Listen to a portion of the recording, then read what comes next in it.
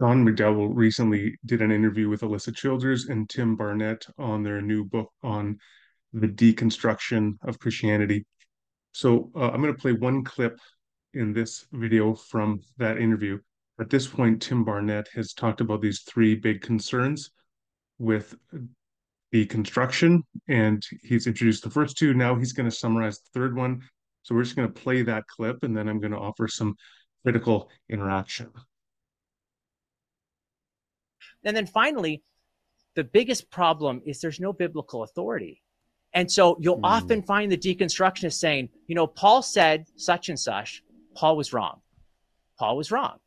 The apostle said, or the prophet said, they were wrong. They're not willing to use the Bible as any kind of guidebook. No one gets to tell me what my faith should look like. You'll see that over and over and over again. Okay, there's a couple things in what Barnett says here, and frankly, what he says is absolutely outrageous.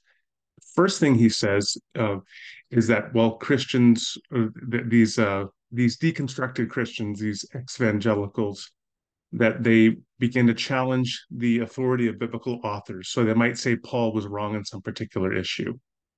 Now, the issue here is, I think, underlying Barnett's critique of these people, of these ex-evangelicals, progressive Christians, deconstructed Christians, whatever. The ground of his critique is a tacit commitment to some sort of human authorial inerrancy in the Bible. In other words, whenever a human author of Scripture writes down or inscripturates, writes down some particular text which ends up in the Bible, that insofar as there is a propositional content in there which the human author affirms, that is without error, and we ought to affirm it as well. And this is just false for several reasons. So you can begin by, I always like to begin by giving the imprecatory Psalms as an example. If you go through the imprecatory Psalms, you will see that the human author of the Psalm makes many claims, such as that blessed is he who bathes their or dashes their baby against the rocks, Psalm 137:9, or bathes their feet in the blood of the wicked. That's Psalm 58:10. So what the psalmist is saying in those moments is you are in a state of shalom or blessedness if you can kill your enemies, if you can revel in the destruction of your enemies. The psalmist prays for that their enemies would be orphans, that their backs would be bent, that their names would be blotted out of the book of life. Time and again, the psalmist makes claims like these. Now, in my work, I argue that these, because I do hold to a plenary inspiration.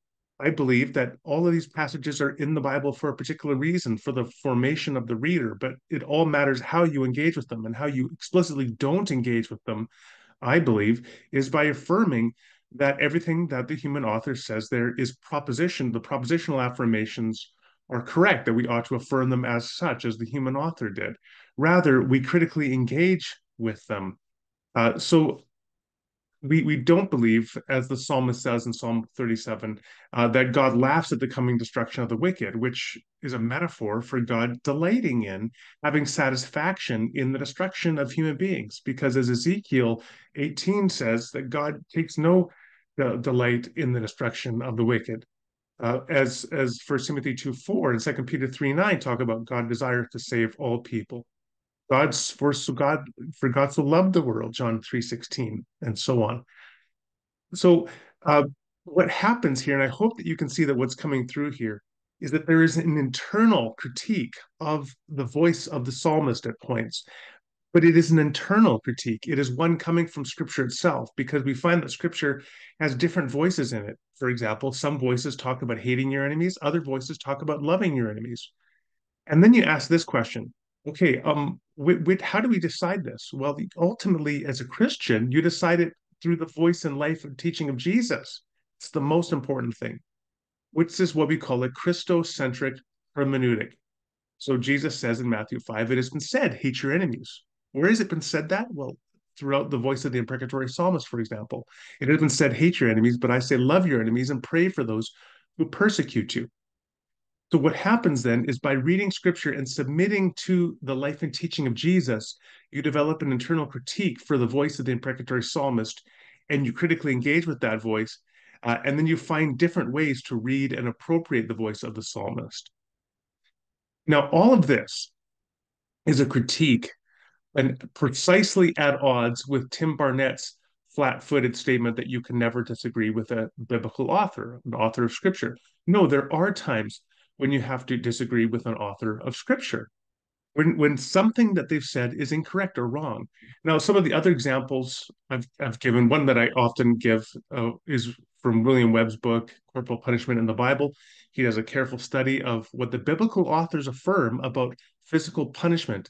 Uh, and they affirm the physical punishment of children and slaves, children up to the age of adulthood, from young to old, hitting them on the back using a whip or a sebet in Hebrew, which is like a hickory switch, leaving scars up to 39 lashes.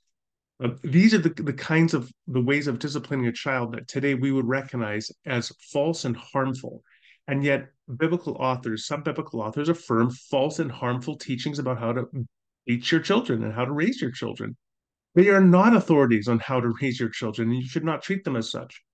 So the Bible includes false information from human authors about things like ethics and prudential actions and theology, such as God's love versus desire for destruction for the wicked or the outsiders or our enemies.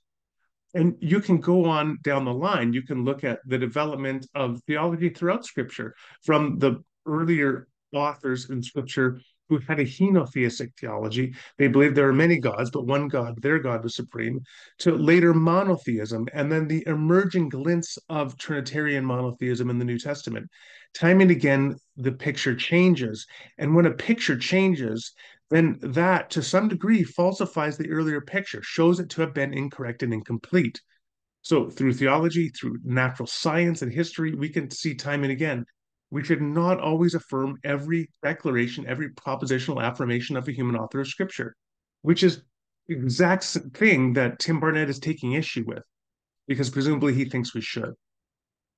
So these are examples where I think a mature and critical engagement with scripture is one that requires the reader at points to dissent with or disagree with particular voices in scripture. Now, this leads me to the next issue. At the end, Barnett says that these evangelicals, these deconstructed Christians, and so on, don't treat the Bible as an authority at all. I mean, that is so patently false, because the whole picture I just described to you is a picture of critically engaging with Scripture, of wrestling with Scripture. Now, the name Israel comes from Jacob wrestling with the angel through the night, and it embodies the spirit of what it is to be true Israel, which is to wrestle with God. And what other example can you think of that better encapsulates wrestling with God than wrestling with the text of Scripture, critically reading it through the life teaching, the voice of Jesus, and finding points where you disagree with human authors of Scripture precisely so that you can become more like Jesus? This is not a dismissal of the authority of Scripture. It is a serious engagement with Scripture. Barnett is so closed in his performative affirmation of a particular indefensible conservative evangelical view of Scripture that affirms the inerrancy of every human authorial voice, that he can't even recognize the way that evangelicals who disagree with his approach to Scripture and recognize it as false and faulty and dangerous, how they are nonetheless seriously engaging with the voice of Scripture.